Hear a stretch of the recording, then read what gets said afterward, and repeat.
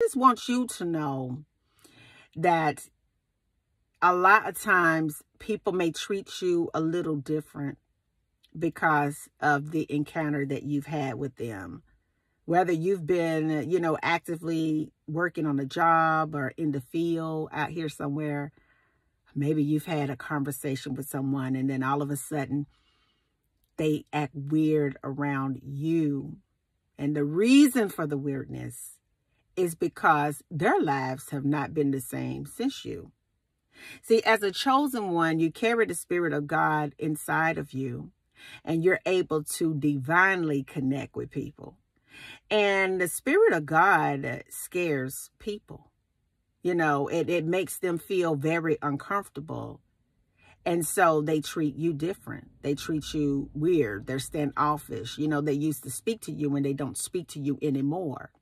And the reason why is because they had been able to run from things that have had them in bondage for years. They've been able to pacify those things with working long hours or masking it with alcohol or masking it with, just the various things that they could use to, just cover that up. And the encounter with you, what it did is it literally knocked the mask off of what they've been running from. So then there you pop up with the Spirit of God in you, and you were able to, and you didn't even know that you did, touch them in their spirit, in their mind. And now they see everything that should have been done a long time ago. And for chosen ones, it makes us feel like, what did we do wrong? They were cool. They don't even speak to me. I really didn't do anything. It's not what you did wrong. It's what you did right. It's the spirit that you have on the inside of you. It radiates out to other people. And as a light in this dark environment, it makes people nervous. People can fake the funk with so many things, but when they encounter you, they can't be fake. Have you ever just encountered people and they tell you their life story just in passing? Have you ever had it?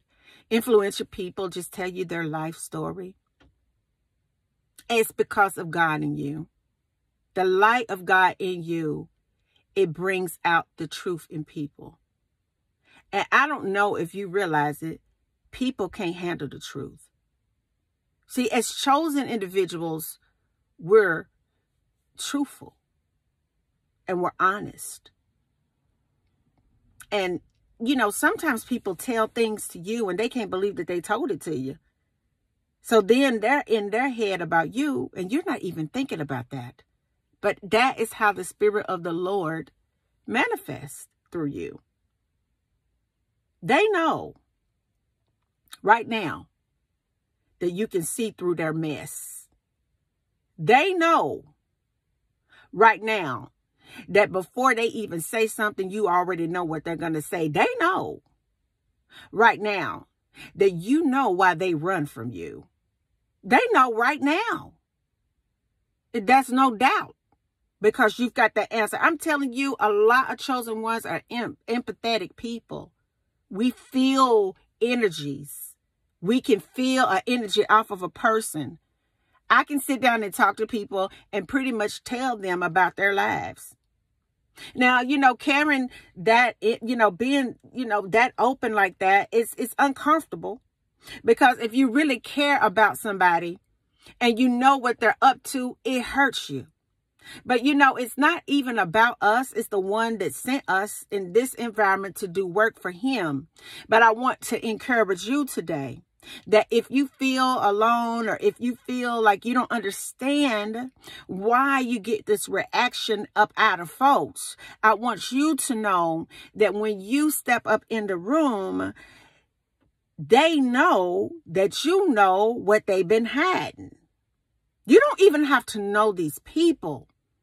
The reason why they know that you know what they've been hiding is because you carry God with you. And when people look at you, they know that you can see through the facade. They know that you can see them for who they really are. They know that you know what they have been hiding.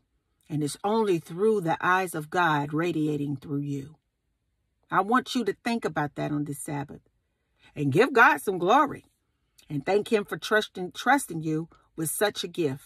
Because I realize, because I have it too, that gift, it came at a price.